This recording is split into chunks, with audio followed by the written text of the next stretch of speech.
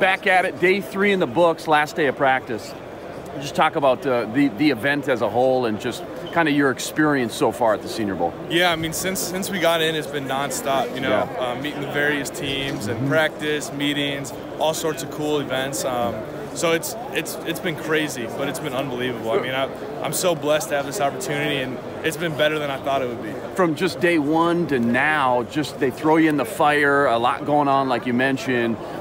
Your comfort level now, do you feel a little bit better going in? I know it's tough not playing with these guys and getting a new install defensively, right? Yeah, you know, every day you feel more and more comfortable, but that's part of this is they want to see how fast you can pick up on stuff. So, you know, it takes extra studying, extra preparation, all that kind of stuff, but day 3 looked a lot better than day 1, that's for sure. No doubt.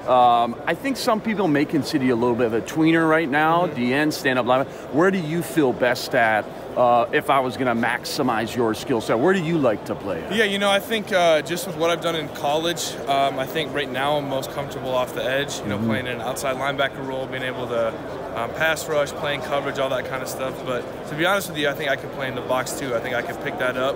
But it'd be something that I'd have to develop. Do you have a playing weight that you feel best at? Where are you at now? And you know, going to the combine, are you going to try to bulk up or lean down and get a little quicker? What's your game plan? Yeah, well, you know, no matter what, I want to make sure that I'm as fast as possible because speed kills. So, you know, I think that I'm going to start out with the 240 weight that I've been and roll from there. You know, if I can put on 5 more pounds of muscle and keep the same speed, then I'll do that. But if not, then I'll stick around the 240. I heard hand technique was something that you've really tried to focus on and improve.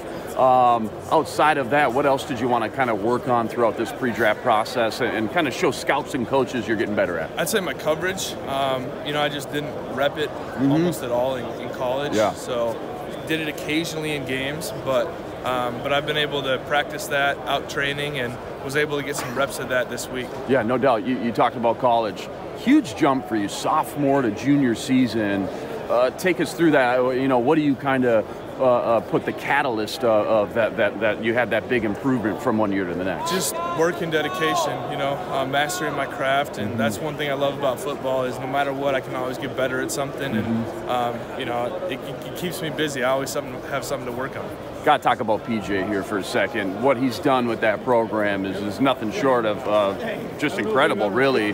What's his secret sauce, man? What makes him PJ Fleck and makes him so good? I'd say his integrity and what you see, Coach Fleck is who he is all the time, you know, and that's what makes our culture so special.